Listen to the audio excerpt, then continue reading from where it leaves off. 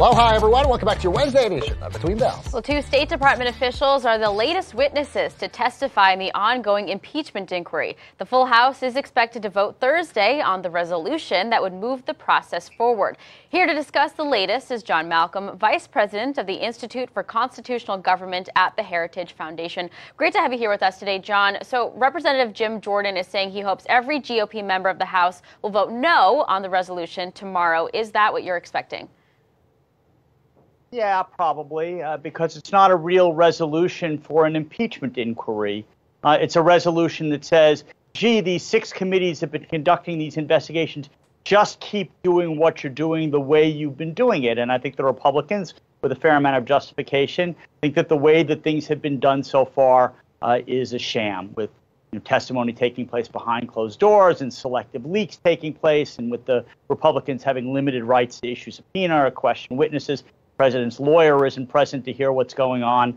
So I think that they're prepared to say, look, we'll consider the merits of this at the end of the day, but the process has to be open, fair, and bipartisan. This has been anything but that. John, some new information coming out. Dem leadership aides are telling Axios that apparently tomorrow the impeachment resolution vote will happen mid-morning tomorrow, most likely coinciding with the big testimony tomorrow that's supposed to be coming from Tim Morrison, who allegedly, according to reports, was on that July 25th phone call between President Trump and Vladimir Zelensky. What do you think will happen from that deposition, and why do you think Democrats will then do the vote right after that? Are they expecting this to be a pretty big event?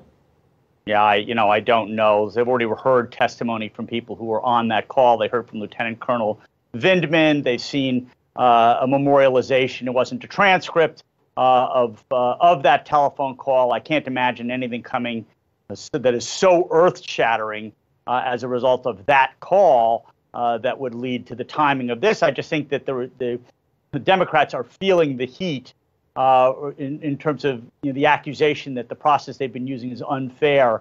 So they are putting a little makeup on this thing and trying to make it look as if this is now going to be open, transparent, and fair, but it's not. John, I would push back on that just in an idea. You remember in the Benghazi hearings, Republicans did the exact same thing to the Democrats during the hearings with that as well. It was done in closed-door sessions as well. We've even had Trey Gowdy coming out recently, who was about to be hired by the Trump administration, and he said this would be a circus if it was in the public. So do you see both sides on that? Well, look, I believe in treating situations based on the facts presented. Benghazi involved a lot of classified information, communications going on about terrorism and the activity of terrorist groups, and about the security at a State Department facility. What's going on now is not dealing with classified information. Whatever classification might have attached to that call, it's now been declassified and released. And what's more, there are House rules that are specific to impeachment inquiries. Benghazi was, of course, not an impeachment inquiry. This purports to be an impeachment inquiry, but the process is being used as completely unprecedented. And obviously, we have 3 precedents to go on: Andrew Johnson, Bill Clinton, and Richard Nixon. Those followed a certain pattern and certain rules, and Nancy Pelosi is ignoring those.